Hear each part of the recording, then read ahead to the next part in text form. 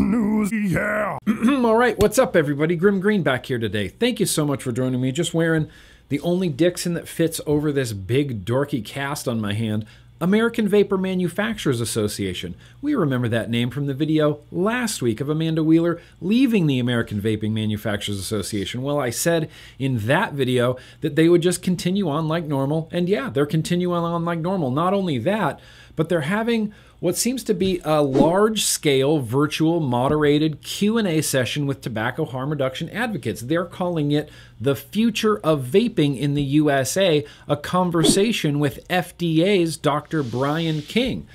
The AVM, the American Vapor Manufacturers Association, somehow got an audience with Brian King, the new director of the Center for Tobacco Products, the FDA's CTP. Allie Bonner, Greg Connolly, and guest Dr. Brian King. You can register for the event. I'll put a link down in the description where you can register it. But more important than that, you can ask a question. You can submit a question on that same website. Now, I'm assuming that Greg Connolly is going to be vetting these questions, so they're just not, read in chronological order. They're probably going to pick the best questions out of the bunch, but I think everybody should submit a question. And if you want to get your question up to the top and get read, make it as professional and well-spoken and polite as possible. Don't get on there and just go, Brian King, how do you like taking all that money from Bloomberg and big tobacco? Be calm, be professional, tell your story, ask a question. It might get asked to Brian King, the new director of the CTP.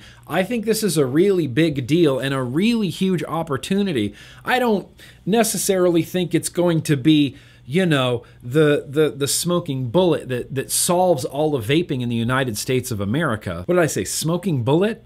I should have said silver bullet or smoking gun. I don't think it's going to be either one of those things that's going to, save vaping in the United States of America. But I think this is a huge opportunity. And I honestly think this could go a really long way of Director Brian King, Dr. Brian King of the CTP, hearing from the vapors, nothing about us without us. I think we should do this. I think we should submit questions and all watch this thing. At least I will be, and if you don't, I'll report back on how it is. Brian King, before he was the head of Center for Tobacco Products, he was at CDC. Now, there are a lot of criticisms around Brian King and his handling of EVALI. He hasn't been known to be exactly friendly to vaping. He likes to exaggerate harms. But look, Mitch Zeller, the former director of the Center for Tobacco Products, was a lawyer. At least Brian King is a doctor, an epidemiologist. He might understand this stuff better. I'm going to put a link in the description to the American Vapor Manufacturers Association website to register for the Future of Vaping in the USA with Dr. Brian King.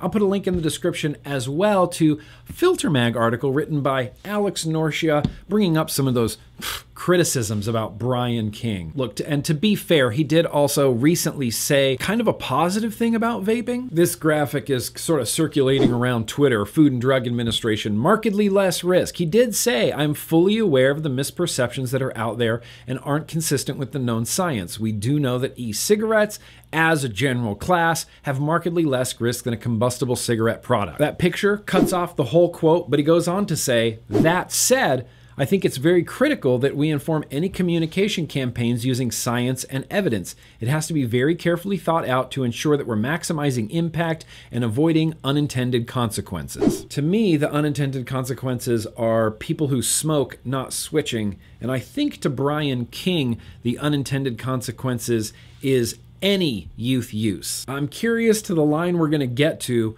where what is the acceptable level of youth use in order to save literally millions of adult lives? Like, what's the hard line in the sand? Does it exist? These are good questions for Brian King, if you ask me. Another thing I saw that is just kind of shocking and super weird and gross, but an Ohio 8th grader got strip searched over a possible vape pen at school. Strip searched.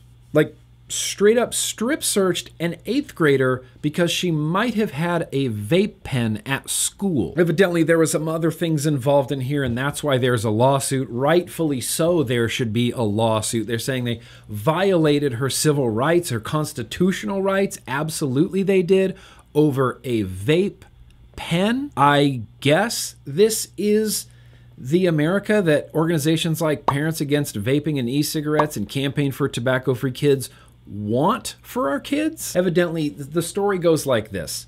This young girl, she goes to school. Her friend comes up and says, hey, do you want to hit this vape pen? She says, no, I do not want to hit that vape pen. She says, okay, can I store it in your locker? Evidently, the girl reluctantly agreed to let her friend store the vape pen in her locker. A few hours later go by, they pull her out of class, they search her locker, no vape pen, they take her into the nurse's aide office, strip search her, no vape pen. That seems ridiculous to me, as does the idea of strip searching someone to look for a vape pen, something that causes no violence, no harm, no damage. The only reason that this school is so freaked out about vape pens, being in their school is directly because of the moral panic being constantly pushed by organizations like PAVE and Campaign for Tobacco-Free Kids.